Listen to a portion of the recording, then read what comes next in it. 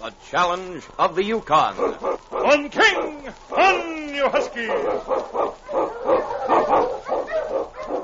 The Wonder Dog King, swiftest and strongest of Eskimo lead dogs, blazes the trail through storm and snow for Sergeant Preston as he meets the challenge of the Yukon. Sergeant Preston was typical of the small band of Northwest Mounted Police who preserved law and order in the new Northwest country, where the greed for wealth and power led to frequent violence and bloodshed. But in spite of the odds against them, Sergeant Preston and his Wonder Dog King met that challenge, and justice ruled triumphant.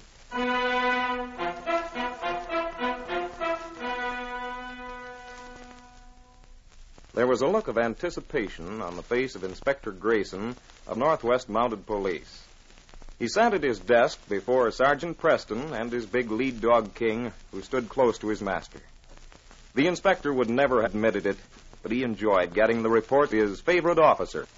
Perhaps it was the way the sergeant told the story, or, again, it might have been that Sergeant Preston's reports were usually more exciting, as his assignments were difficult and dangerous. The inspector smiled as he looked at the younger Mountie. Well, sit down, Sergeant. I'd like to hear about this case from the beginning. Thank you, sir. Lie down, King. Hey, I hear. Yes, sir. Well, let's have the story from the very beginning, The last time I saw Sam Higgins, he was in the Gold Nugget Bar drinking with his friend and neighbor, Nate Smith. Nate was younger than Sam. They'd known each other for a long time. When they saw me, they called me over to their table. Boys, there's Sergeant Preston. Hey there, Preston. Come on over and sit with us. Thanks, Nate, I will. Oh, hello, Sam. Well, how are you, Sergeant? Sit down. Say, whose Parka is this on the back of this chair? That's Nate's. Imagine anybody his age getting a red Parka. It ain't any funnier than the red tunics the Mounties wear in summer. Besides, I do a lot of hunting. And nobody's going to take me for a bear or a moose if I'm wearing red. People can sure see a mile away in that thing. Looks like a... Sam is treating tonight. Why, no thanks, I'm on duty. How's your mind doing, Sam? Getting better all the time. Good. He's got a gold vein running through there that's the richest one I ever saw. Sam's going to be a millionaire. I sure hope so. Glad to hear it, Sam. You must be working hard. I haven't seen you in town for a long time. Every month. Nate here helps me pack it in along with his. Yeah, what I bring in ain't worth carrying. My claim ain't like Sam's. I get just about enough out of it to live on. Well, hello, Nate. Oh, hi, Dave. You know Sam and Sergeant Preston, don't you? I know Sam, but I ain't met the sergeant. Sergeant, this is Dave Banks. Sergeant Preston. How do you do? Yeah, how are you? That's a friend of mine, Slim Jenks. Hello, Slim. Pull up some chairs, boys, and sit. Fine, suits me. Come on, sit down. I'd never seen Dave and Slim before. Dave was big and blustery, and I didn't like him. And Slim was small and shifty-eyed. I didn't stay much longer. As I said before, that was the last time I saw Sam. Saw him alive, that is. It was 2 weeks later when Nate and a French-Canadian trapper by the name of Paul Rene came bursting into police barracks looking for me. Sergeant Preston! Sergeant Preston! Quiet, King. Well, Nate, what's wrong? It's Sam. Paul and I got back from a hunting trip and found him dead. Dead? Sam was murdered. He was shot, Sergeant. Shot and robbed. How long have you been away? Paul and I were on a 3-day hunting trip. Sam must have been killed 2 or 3 days ago. The cabin was icy cold. Fire out. Sam frozen stiff. Did you and Paul see him before you left? Nate and me, we stopped there just before we go on hunt. Did Sam have much gold there in his cabin? Yes, he did. He had thousands of dollars worth waiting to be taken to the bank. Well, go out to Sam's cabin right away.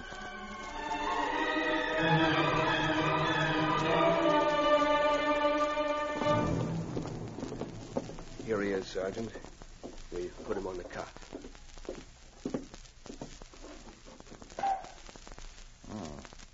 Shot through the back of the head. Where was the body? Someone shoot him from outside, I think. He was on the floor beside that chair at the table. He was shot through that window. See? Pane's broken. We have not noticed these. There must be tracks around here somewhere. Going outside and look around. Come on, King. Well, I'll go with you, Sergeant. All right, Nate.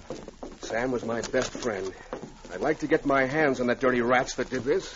They made no attempt to hide their tracks. Look here, under the window. Hey, look, Sergeant, over there. They had a sled and dog team waiting. Yes, the tracks lead to the cabin. There were 2 men. Should be hard to trail them. No, Nate. I'll go back and get my supplies and my dog team. I'll leave today. Sergeant, would you do me a favor and take me along? Sam was such a good friend. If I could just help catch the no-good curs who did this... Of course you're welcome to come, Nate. I'll appoint you a special deputy. I know how you feel. Thanks, Sergeant. I'll get ready. We'll start once. Here, King. Here, boy. Nate and I started out following the clear trail that had been left by the murderers. They'd made no attempt to hide it, so I thought they were depending on speed and a 24-hour start. Nate ran beside me in his red Parka. King knew we were on someone's trail and kept the dogs moving at a stiff pace. We stopped at a small cabin after dark. Whoever owned it had left, but a fire was set, and the door left unlocked. We turned in early that night. I fell into a sound, dreamless sleep. It must have been around midnight that I was awakened by King's growling. Quiet, King. Nate, what's wrong? That dog of yours don't sleep very sound, does he? I just got up to get a drink of water. Well, that's funny. I don't see why King would growl at you. What's wrong, boy? Someone prowling around the cabin or something? Someone out there, fella? Well, maybe I better have a look. Someone out here? Guess not. Maybe he just had a bad dream. Maybe, but that growl didn't talk. Looks as if he just about can. Well, he's quiet now. I guess there's nothing to worry about. Good night, Nate. The men we were trailing left a clear track that was almost like writing in the snow. It was the 3rd day out, and we were going along at a fast clip, and a snowshoe rabbit darted out of some rocks ahead. Quickly, Nate jerked up his gun and fired. He missed the rabbit, but the shot blew up some snow just ahead of King. I turned on him furiously. Nate, you fool! That bullet just grazed King's head. What? Oh, no, Sergeant. I missed him by a mile. I'm a good shot, you know that. Oh, King! Hi, Husky! You weren't a good enough shot to hit that rabbit. Now, don't try anything like that again. Next time you shoot, don't aim at anything in front of my dog team. Gosh, Sergeant, I'm sorry. That rabbit came out of there so quick I didn't have time to think. All right, Nate. Sorry I lost my temper. On King! On, you husky!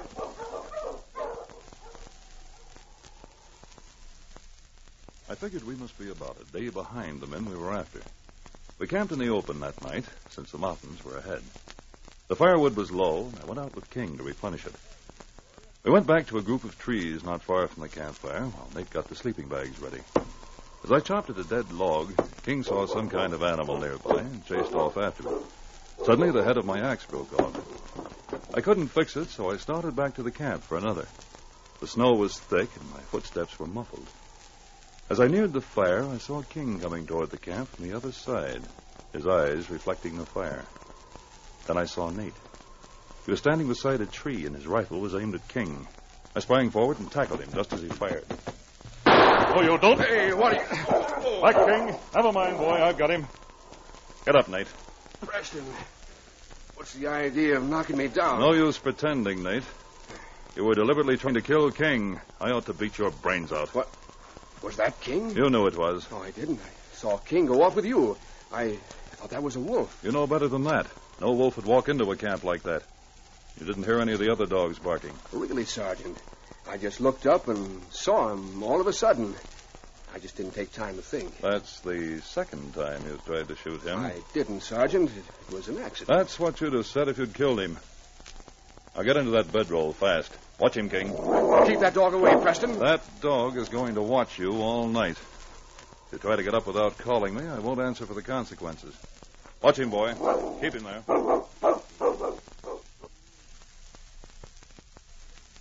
I lay awake that night trying to puzzle this thing out. Maybe Nate was telling the truth. Maybe it could have been an accident. And then I knew. King hadn't trusted Nate from the start. That's why he stayed close to me when Nate was around. That's why he growled at him in the cabin that night. The following morning, we broke camp. It was just before we started on the trail again that I decided to try something. Gosh, Sergeant, I hope you still ain't mad about what happened last night. It was Take off that red parka and put mine on. What? What for? Do it. Preston, why should Come on, do as I say and hurry up about it. Well, I don't see why you want me to do it. You're not afraid, are you, Nate? Afraid? No. No, here. I'll take it off. Here it is. Take this one. Pull the hood up over your head. Oh, just about the same size, Nate. People will take me for you in this red Parka. I don't know what you're talking about. Well, if you don't, you won't mind the exchange. All right, Nate, let's go. We started out on the trail. Nate went ahead boldly at first. Then as we neared the edge of the forest, he began to get nervous. In spite of the cold, he perspired, and his eyes took on a hunted look. Sergeant, we better stop here and eat, don't you think? Eat? You can't be hungry yet, Nate. It's early. No, we'll keep on going. On King! On, you huskies! Wait a minute, Sergeant. No, Nate. Get going. No, I can't. Oh, King! Ho, you huskies! Well, Nate, you ready to tell me everything? If you don't, we'll start walking. No, please. There's somebody waiting on the trail ahead. Is that it? No, it's not. Well, then, you shouldn't be afraid. Come on, get going. No, I can't. Tell me then. All right, I'll tell. They're waiting up there behind them rocks in the mountain. Planning to shoot the one who wasn't wearing a red parka. Is that it? Yes. So you were in on the whole thing. You planned Sam's murder. No, I was away on a hunting trip. That's a good alibi, Nate. I didn't say you shot Sam, but you knew he was going to be killed. But why would I come and get you? Lead me into an ambush. They couldn't miss knowing who we were with you in that red parka. You and your pals knew that no other Mountie would be sent on the case while I was on it. Would give you plenty of time to get out of the country if I were killed. No, it ain't true. I'm going to leave my dog team here with you. But I'm handcuffing you to a tree. Then King and I will sit around and sit behind this rock. All right, King, let's go. Come on. I left Nate there, and King and I made a big circle and climbed above the place that Nate had pointed out. I was still wearing the red parka. As we approached the rocks near the trail, I saw two men waiting there. I came in swiftly. Are you looking for someone? What? Nate? Stand right where you are. Don't move. Why, it ain't Nate. No. It's only Nate's parka. Why, it's Preston. Don't touch those guns. You're under arrest. Let's get him, Slim. Wait. Take him out. Get away, you cur. Stop there. All right, King. Back, fella. I told you not to reach for that gun, Dave. Good work, King. Now, both of you, get going. And that's the report, sir. As you know, I brought all three of them back. Well, that was fine work, Sergeant. I can't understand why Nate didn't kill you himself. Well, sir, he couldn't get near me with King around. Besides, Nate's too cowardly to fight. Dave was the killer. I learned from what they said on the way back that Nate had planned to come back to town with some story about my falling through the ice. Well, no one would have suspected Nate. He had a sound alibi. And everyone thought he was Sam's best friend. His big mistake, sir, was in trying to kill mine. Wasn't it, King?